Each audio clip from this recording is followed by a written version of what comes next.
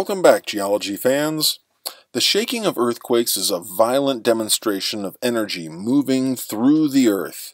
Just as the energy waves and ripples move through water, seismic waves that make earthquakes move through the earth.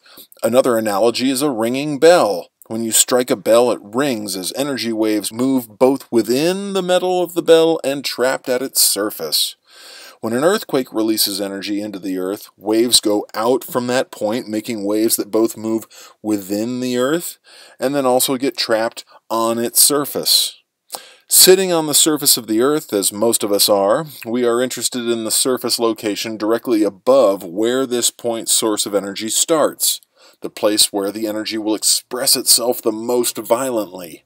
We call this location the epicenter of the earthquake, the point on the surface above where the earthquake energy is released. Many earthquakes have sources many kilometers below the surface, meaning the place energy is released can be kilometers below the epicenter. This location of exact energy release within the earth is called the earthquake focus. It is from this focus that the energy waves are released and is analogous to the place where a pebble is thrown into the water to generate ripple energy in a pond. Of course, the ripples of an earthquake move out in all directions from the focus in 3 dimensions, and it is best we don't think of the focus as being a point on a fault, but rather an area along that fault that slips all at once. Even with an area slipping, not just a point, it is restricted to a place in the earth and is thus defined as the focus of the earthquake. From that focal disturbance, the seismic waves travel out in all directions and eventually some of their energy is trapped at the surface of the earth, just as our ringing bell has energy waves moving both within the metal and upon the surface of the bell. But seismic waves come in a variety of flavors. The variety of seismic waves are broken first into the body waves and the surface waves, but each of those is further split in 2. Let's start with the waves inside the earth, the body waves. The 2 types of body waves are easily demonstrated with a good spring, like a slinky toy. Take a slinky and stretch it out with a bit of tension, creating elastic deformation, and then give one end of the slinky a push and watch an energy wave travel from the disturbed end to the other and then reflect back again. But there are 2 ways we could push one end of the slinky. We could push the slinky in the same direction as the length of the slinky and see a wave that alternately compresses and stretches to transmit the energy wave. Alternatively, we could push the slinky and perpendicular to the side relative to the length of the slinky, and you get this other waveform which kicks the slinky side to side to transmit the wave. The first wave is called a P wave, and the second wave is an S wave. The P wave is also known as a pressure wave, and the S wave is also called a shear wave, and you might think P stands for pressure and S for shear, and if it helps you remember it, then go ahead and make that connection. But there's another original meaning for P and S, primary and secondary. The fastest seismic wave is the P wave, and the second fastest is the S wave. If 2 cars leave the same spot heading towards you and they are going different speeds, the fastest car will reach you first and the slower car reaches you second, so it goes with P and S waves. They leave the focus point to reach you at the surface, with the faster P wave reaching you first and thus being primary, and the S wave coming in secondary. The closer you are to the focus, the shorter the lag between this P and S wave arrival time, the separation in time increasing with increasing distance from the focus. But here is some good news with the earthquakes. The P wave rarely does much damage, and the S wave only a bit more. The slowest waves are the surface waves, and they do the most damage in the end. So the good news here is that you get a less destructive warning with the P wave that much worse is quickly approaching. The 2 types of surface waves are Rayleigh waves and Love waves, named after respective scientists. Rayleigh waves are slightly less destructive on average than Love waves, but can't be as easily demonstrated with a slinky. A better analogy are those water ripples or waves in the ocean. As water waves pass by, the water itself doesn't move, just the energy wave going through it.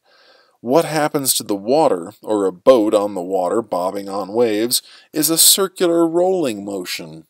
As Raleigh waves pass by, the ground rolls like waves in the ocean.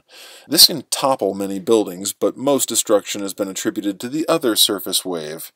Poetically, the most destructive is the surface love wave. This is like an S wave if we trapped it at the surface. Imagine the surface of the Earth kicking side to side as these waves pass, and you will see why this causes more buildings to fall than any other wave.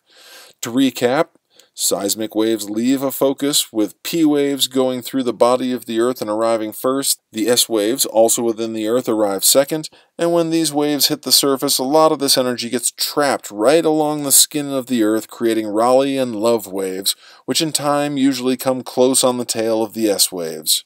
Watching this scene from the earthquake of Kobe, Japan, possibly the most expensive earthquake in history, we see these two stop when they feel the P wave hit, and slight S waves begin right before the major shaking of the surface waves. You can imagine if these people were out in the middle of an open field, that it is much less likely for them to be injured.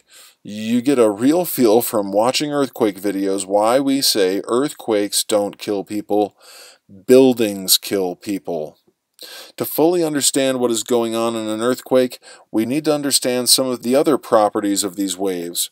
Refraction is the term used for the bending of waves and is the reason we see a mirage glimmering in the distance. Light waves leave heated air to less heated air and bend as they go from less to more dense air. In a sense, the waves bend toward lower density. So it goes with seismic waves, which also bend toward lower density material as they move.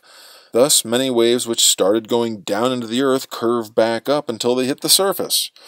For this reason, the P wave often hits us as if traveling from more directly below us, and thus kicks us up and down. So if you feel an upward jolt, stay alert for increasing shakes. Besides refraction, the bending of waves, there is also reflection, the bouncing of waves. The bottom of the crust, also known as the Mohorovičić discontinuity, or MOHO for short, was discovered as it was a reflective surface within the Earth. P and S waves both can bounce off the MOHO and then hit the surface with a bit more concentrated shaking. All this reflection and refraction is the reason you can be a little closer to the epicenter over the focus and still have less shaking than an area further away.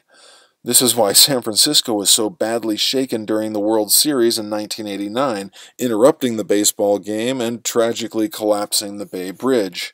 The convergence of reflected and refracted waves concentrated, unfortunately, on San Francisco and thus increased the shaking and damage. Another interesting property of these waves that helps distinguish them is that all of them go through the solid earth, but only some can go through fluids like liquids or gases. We know Raleigh waves can go through fluids thanks to our analogy to water waves. Water is a fluid that can roll in Raleigh waves. That explains the waves at water's surface, just as it explains Raleigh waves at the Earth's surface. But you can also hear underwater, and when you hear my voice now through air, it is a type of pressure wave when my vocal cords kick the air like a slinky P wave. P waves can go through fluids, whether liquid or gas. That leaves the S waves and love waves. They can't go through fluids. S waves are like love waves, kicking side to side, perpendicular from the direction of movement.